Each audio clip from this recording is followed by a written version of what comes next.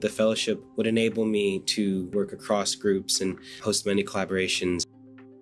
Hi, my name's Jeff Brown, and I'm a Hertz Fellow. I think one of the biggest issues facing neuroscience is tying what we know about neural systems at the molecular level to the system level, going from individual molecules to whole ensembles of neurons. And ensuring that these understandings and these sort of connections are robust to important perturbations like intervention or treatment.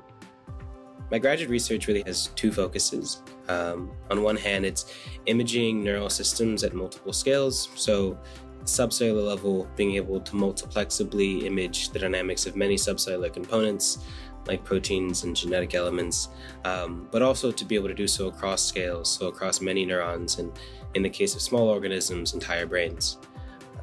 The second half of my research is more about trying to make sense of this data, this extremely high dimensional data, and seeing if we can use it to extract mechanistic insights about how these systems really work. I applied to Hertz because I liked what it stood for, this idea of trying to reach deeply into many different disciplines, synthesize what they each have to offer, and create something new. I've been fortunate to have many really incredible mentors, but one who sticks out is Krishna Shenoy. He taught at Stanford. He taught this class, Intro to Neuroelectrical Engineering. I took it as a sophomore, and I realized that this field was for me. The most striking thing about Krishna was no matter how cool the methods were or the math was that he was sort of pioneering, it was clear that the most important thing to him was the patients, the people he was helping. And I found that greatly inspiring.